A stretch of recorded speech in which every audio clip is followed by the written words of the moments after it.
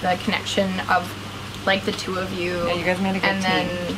Yeah, and a good combination. Yeah, like really highlighting physical and emotional, but really in your own ways. And I think in yoga, what I noticed most is, you know, you'll have 100 classes and it might be the same class, and you switch teachers, and that person has like all the cues that you need to hear or you needed to hear on that day, and then it's just, you know, you get something new out of it, and you guys both bring something really different, but really complementary, and you both stretch people, but in very different ways.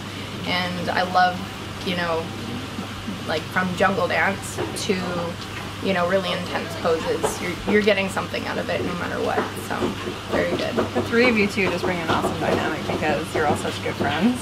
That makes it really fun. Yeah. And you just like, that helps make it feel like a family because you guys are like family. That makes the whole thing feel like family. That's cool. Absolutely. Like I didn't expect to connect with like Jules as well as Rachel as well as Crystal.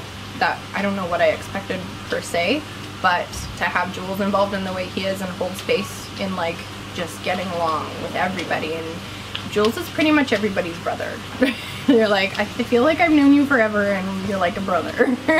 And that's really comforting because, you know, that's confidence building in its own way. It's not obvious, but it very, very much affected my subconscious, I think, in having that male energy in that space as well.